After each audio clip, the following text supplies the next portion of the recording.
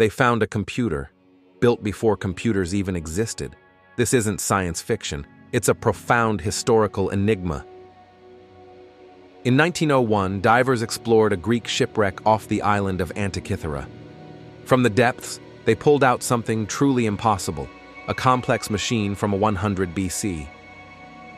This wasn't just an artifact. It was a marvel of ancient engineering. With its intricate bronze gears, this device could predict eclipses with astonishing accuracy. It tracked the precise movements of the sun, moon, and planets. It even scheduled the Olympic Games, anticipating events 1,000 years ahead of its time. This sophisticated mechanism was a testament to a level of technological prowess we believed was centuries away. Then, inexplicably, this advanced technology vanished. For 1,500 years, the world would not see anything comparable. The knowledge, the skill, the very concept of such a device seemed to disappear from human history.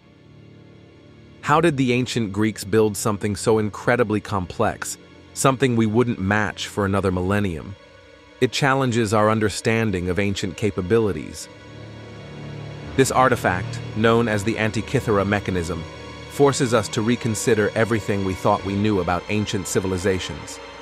Was it an isolated genius, or a fragment of a lost technological golden age?